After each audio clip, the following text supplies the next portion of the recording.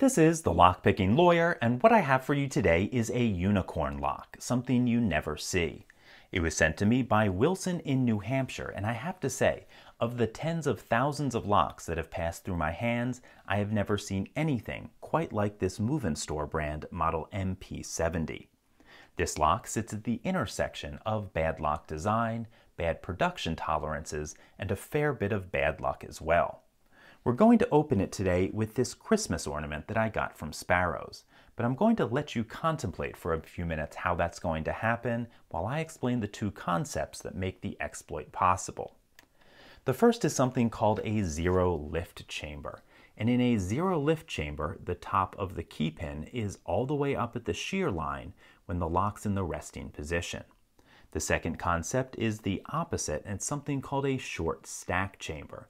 That's where the top of the driver pin is all the way down at the shear line when the lock's in the resting position.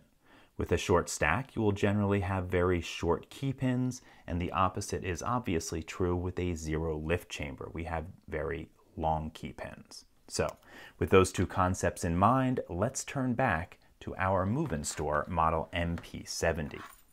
At first inspection, this lock seems fine. It works perfectly, in fact, far smoother than its Chinese-made counterparts, and if we use the wrong key, which I'll simulate by putting the key partway in, you can see it doesn't work at all. Even the bitting on this lock is quite good. We have some high lows in there, which generally make picking just a little bit harder. But it turns out this lock has two short stack chambers in slots 2 and 5, and 3 zero lift chambers in slots 1, 3, and 4. What that means is that this lock is at shear line when it's at the resting position, and pretty much anything can open this up, including this Christmas ornament from Sparrows. Just that easily, we opened it up. Don't be too impressed with the Sparrows Christmas ornament. We could probably open this up with a stale Dorito. In any case, that's all I have for you today. Wilson, thank you so much for sending this lock my way so I could share it with everyone. To everyone else, if you do have any questions or comments about this, please put them below.